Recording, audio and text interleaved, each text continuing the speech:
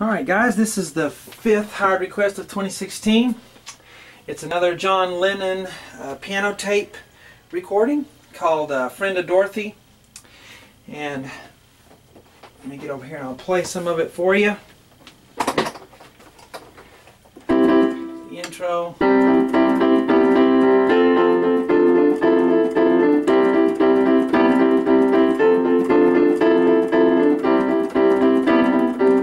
And so forth. Hello, I'm Sean Cheek. Welcome to my easy piano lessons. I always put the free part 1 on YouTube and the rest of the lessons for this song, as well as thousands and thousands of other lessons I've done over the past 9 years, are on my website, webpianoteacher.com. Works on all mobile devices. Use Google Chrome or Firefox for best results. Have something on there for everyone, whether you're a complete beginner, and if you are a complete beginner, I recommend my 50 piano lessons on there just to get you started reading chords, understanding how to read my method and get your hands playing together. That'll get you started. Also, I have very advanced lessons on there. Whatever types of music you're into, I have it. Check me out on Facebook. Just do a Facebook search for webpianoteacher.com. And you can like the page, and then you'll be notified whenever I upload a new video to the site or make an update of what's coming up for the site. So let's get started with this free part 1 here. I'm going to do 2 measures for you. We are in the key of C, and I give you all the little nuances and details when John plays this on the tape recording. It's just very cool to play something like this. You know, it's not like kind of a mainstream big Beatle hit. It's just one of those rare finds that you can play. Very satisfying. But we have C, G on the left hand.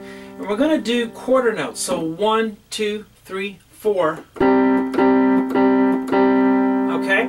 And use very little, if any, pedal in this at all. You don't really need it. You'll cover up what's going on with the rhythm if you do that. So very little pedal, probably none at all. C and F here on this measure. Okay?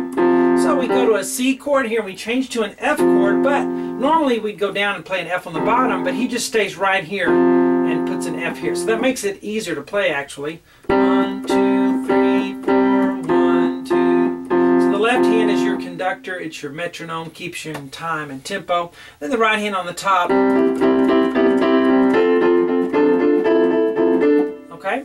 So we have C, E, G chord here. We don't play here, but we play 1, 2, 3 times.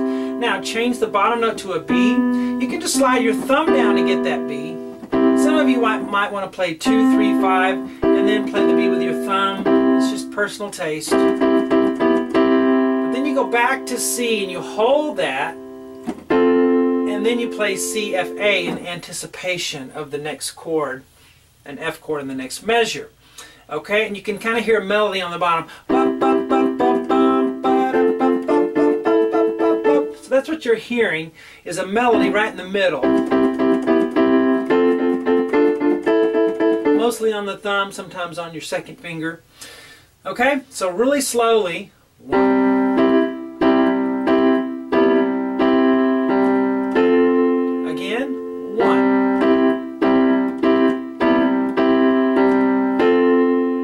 Now in the next measure, you continue with that CFA 2 times. Now change your thumb to D and you have DFA 2 times. Now right here we just go to 2 notes, E and A 3 times, and then back down to D for D and A. There, so only 2 notes at the end there, okay, on those. 1, 2, 3. And you just line it up. 1, 2. Ratio is 2 to 1. We have quarter notes on the left, eighth notes on the right, so you have 2 to 1. 1, 2, 1, 2, 1, 2. Where it can get a little confusing is where the right hand holds a note or doesn't play on count 1, but there's always that 8 eighth notes or 4 quarter notes per measure. Here we go from the beginning, slowly, both measures.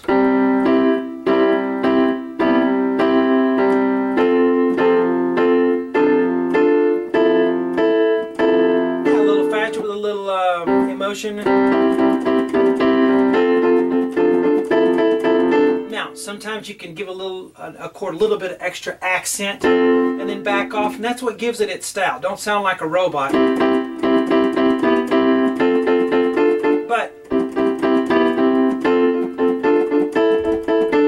change it up a little bit on how loud you play some of the notes in the right hand. Alright, so there's your free part 1. Hope you guys enjoy that. I'll see you on my website, webpianoteacher.com, and I'll talk to you later.